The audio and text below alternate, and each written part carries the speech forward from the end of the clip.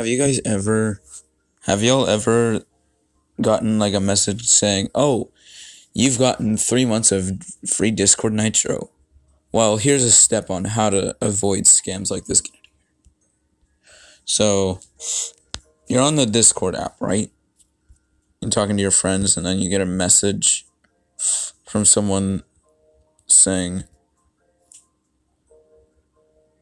"Yo, I got some Nitro left over." Well, the joke's on him. I I already have Nitro. So why would he need to do that? So here's how to spot a scammer. Step 1. You gotta look at this what servers they're in. If they're not in a server, then they're most likely a scammer. Because one, how would they get your username? Unless your settings were set to they could just message you from anywhere. 2, look at the link carefully. Disdoorsnitro.com. That's obviously a scam. Now, if they promise you free Nitro, like this DM to claim person, they they invite you, and then it says, "Oh, the server is legit, 100% free Nitro over here." Once again, check the servers that they're in. No servers. And there's something called blocking, so you can block them, so they won't be able to message you again.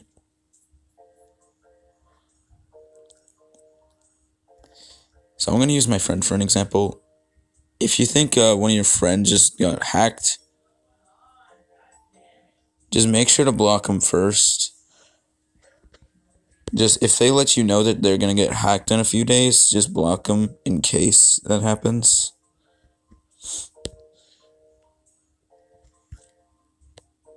If they are in a server, it was probably because you joined the scam server that you just joined with them, and they messaged you right away. Never trust scammers, you know?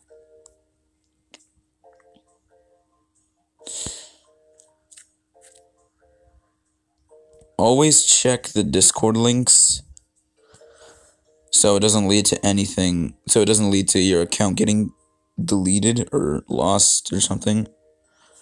So you don't lose your account, otherwise you have to reset it. And yeah. You always gotta look out for these scams, alright? I don't want little kids getting hacked. Well, the TOS on this app is like 13, so I don't want y'all getting scammed. I think y'all know about it by now, but I'm just reminding you.